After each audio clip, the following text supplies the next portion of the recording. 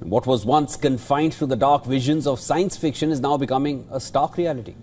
Scientists in China have unveiled a concept that could forever change the meaning of life, parenthood, and what it means to be human. Well, a new arms race is underway, and not for military might, but for the very procedure of creation.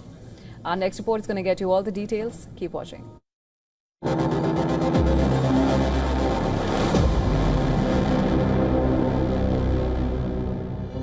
Imagine a world where the act of pregnancy is no longer a human experience but a technological one. A world where babies are grown in a sterile, artificial womb inside a machine. Something depicted in sci-fi cult movie The Matrix, it's the audacious new reality being pursued by Chinese scientists.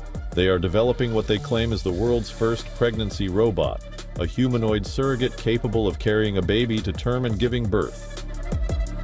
This machine, they say, will be equipped with a cutting-edge artificial womb that receives nutrients through a complex network of hoses and tubes. The humanoid, priced at around $1,400, being reportedly developed by Kaiwa Technology, a Guangzhou-based tech company. But with every breakthrough comes a burning question. Just because we can, should we?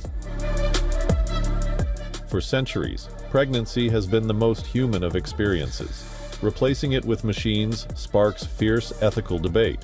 What does it mean for the sanctity of motherhood and the human bond between parent and child? There is also the question about who will control these artificial wombs. Will babies become products designed, engineered, manufactured? Critics warn of a slippery slope where life itself is commodified. Will the rich buy robo-surrogates while others grapple with infertility or medical risks? The implications are enormous, and the world is watching closely. Bureau Report, WION World is One.